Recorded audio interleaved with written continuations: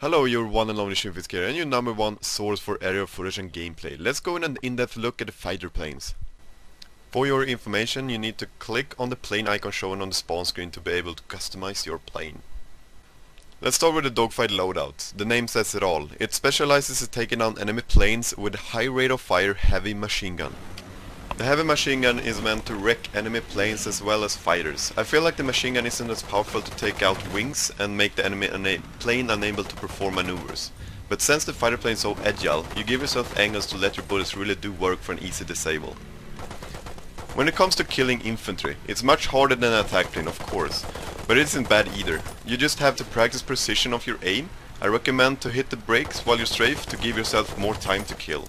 Since the game don't have RPGs, thank God, you don't have to worry about the infantry making your strafe risky. As I said before, this is the ultimate killing machine in the air, but it have a counter, the bomber plane. This agile dogfight loadout fighter plane is weak against bombers.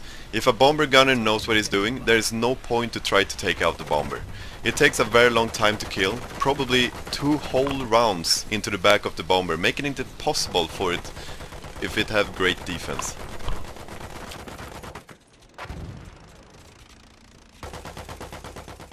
The dogfight loadout is also equipped with emergency repair. When you press 3, if you have default key bindings, making you gain 30 health or so immediately, plus repairing damaging wings in the process, which also helps in a dogfight or quick recover while the AA is shooting at you.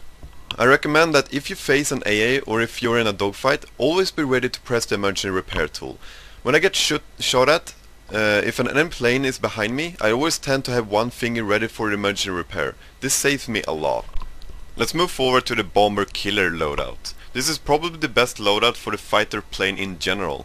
It is equipped with a TUF heavy machine gun, which is more powerful than any other loadout cannon but lower rate of fire.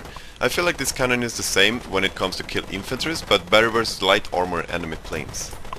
The cannon isn't what makes this loadout stand out from the others. It's of course the rockets, the ultimate bomber destroyer. It takes around 4 to 5 rockets to kill a bomber plane, which make this loadout a nightmare for enemy bombers.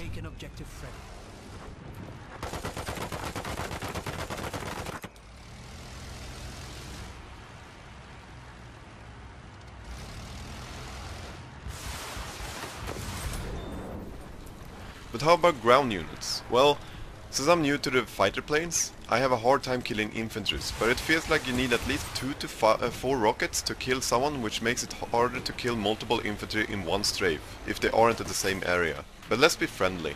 The fighter plane isn't meant to go for ground targets. It's not this loadout, at least. Now to the last one, the trench fighter loadout. Equipped with the same machine gun as the dogfighting loadout, it also supports you to kill ground units easier. With explosive darts, and yes, you can kill or at least disable bombers with this. It's really funny, but let's get serious again. It shatters enemy infantry but has a very low splash damage, so you need to be accurate. Probably the hardest, let's say, bombs to master. I had a really hard time getting infantry actually. You really need to be on point to get the kill. But what I like the most about this loadout is the third equipment, the spotting flare. It's useful in different ways. Of course, if you go for a strafe, you can right after it shoot out the flares and see how many targets are within the area you strafed. But my favorite is actually spotting enemy planes behind you. As you can see here, I got an enemy fighter behind me on my 6. I shoot out spotting flare to see the enemy plane's movement for a short period of time on the minimap, making it much easier to perform counter maneuvers. Since it's just when the enemy plane is over the spotting flares, it may still be an important second between life and death depending on how good he is. This guy is probably a bad example, but the point I want to make is that spotting flare is not only useful on the ground, but also in the air. Try to dogfight within the flares area. As a bonus clip, many of you guys have asked me how the speed control in this game works. Battlefield 1 is not like Battlefield 4 and 3 when it comes to speed control.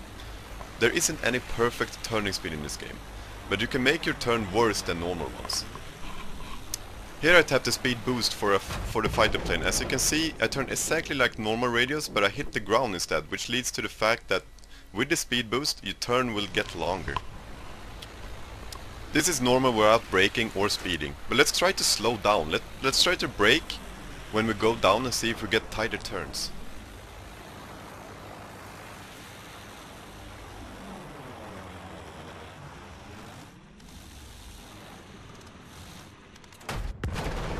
Same results. Your turn gets longer, so in conclusion, the best way to turn fast is never to brake or speed up. This is not only for the fighter plane, happens exactly the same with a type plane. The only way you can make a difference versus worse pilots is your rudder movements. I highly recommend that you use the rudders whenever you perform a turn. This gives you a bit tighter turns in my experience, and also give you angles on your opponent. To use rudders, you either hold down D or A depending on your left or right turn, and this is default key bindings. For right turn you hold down D, and for left you hold down A. That's it for today's tutorial. I really hope I answered some of your questions regarding the fighter plane and speed control in Battlefield 1. As you can see now on the screen, I have two other tutorials. One is basic attack plane tutorial on the left, and to the right it's my key bindings and how I manage to fly like I do in my gameplays. Leaving a like and a comment is highly appreciated and motivate me to do more of these tutorials. Or even subscribe if you like more of the content. This is 1ron-tjunfisk, your #1 source for aerial gameplay content. I'll see you in the next video.